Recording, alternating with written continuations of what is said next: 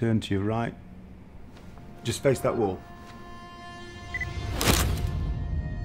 You've claimed asylum in the United Kingdom.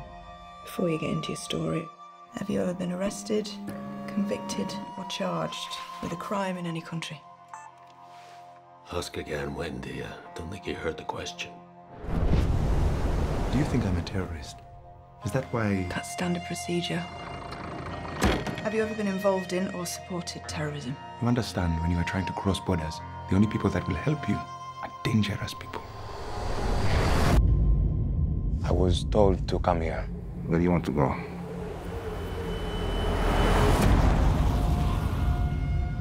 You know, people only give you something if they want something. You're just in time. I help the people. How much does help cost? What's his name? I made him angry once. I will not do it again. It might help your case. I can't remember. We both know he was lying. Why are you giving the guy hope? Any family in Eritrea? My mother. She didn't want me Why do you think she didn't want you? because she gave me away.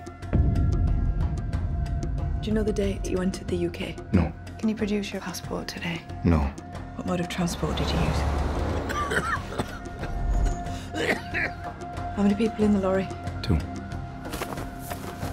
You didn't provide a reason for possessing a knife. On your knees! Do not move! He's going home. I suggest you do the same.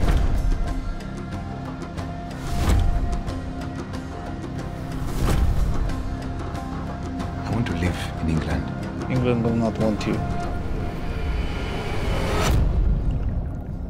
I've always been unwanted.